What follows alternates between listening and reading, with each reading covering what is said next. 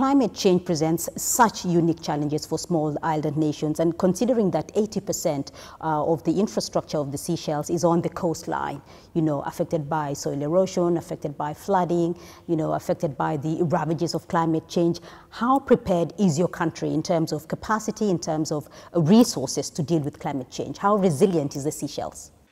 As far as coastal erosion is concerned, we are trying to mitigate. I mean, some of our beautiful beaches are now surrounded by rock armoring, which is not what tourists come here to see. But we have to protect what we have.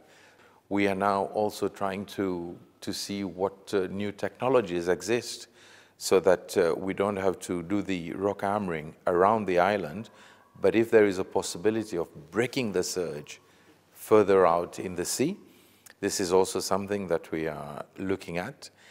But of course, to do these things, you need support, and this is why whenever I attend a summit, when I talk of what countries pledge, I say, for us, this is real, and we need the support. Furthermore, we are innocent as far as climate change is concerned. When you look at the emissions coming from Seychelles, it's next to zero.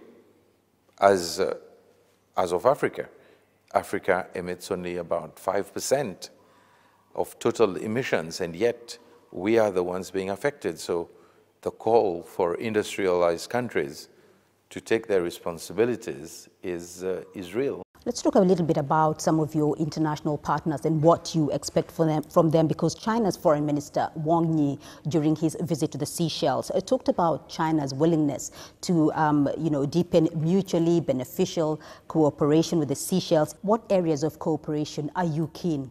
China has helped us as far as maritime security is concerned, and this without any interference.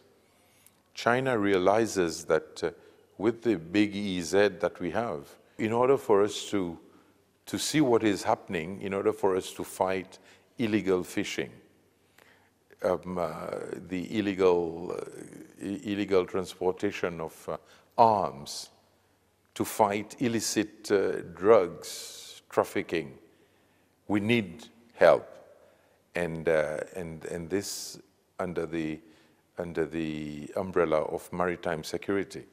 So China has been one of the partners helping us in the fight against maritime crimes being committed. So this is one another big area, and nationally we call on China for help whenever we need, be it in the health sector, where again we have Chinese doctors here helping. In any sector, really, it's an open relationship, and we call on China when we need their help, and they also call on small Seychelles when they need our help.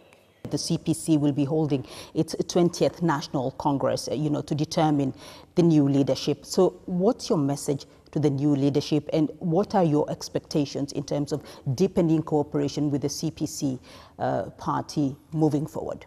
The message is simple. We respect each other. We are members of this global family through the UN. Let us seek what is good, what is right, what will be beneficial to both parties, to China and also to Seychelles. After all, we are all human beings. Our needs are the same. Our aspirations are the same. We all want a better life. So the CPC has as mission to seek for the betterment of the lives of the people of China.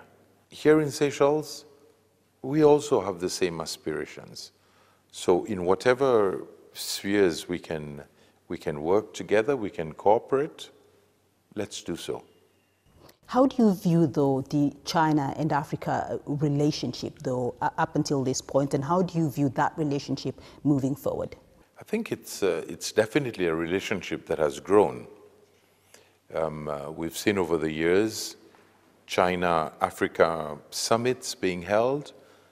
We've seen aid coming from China, and at the same time we've seen African countries going towards China to import. And if I'm not mistaken, the trade between China and Africa is the highest in the world, because there's quite a bit of trade happening between our continent and China.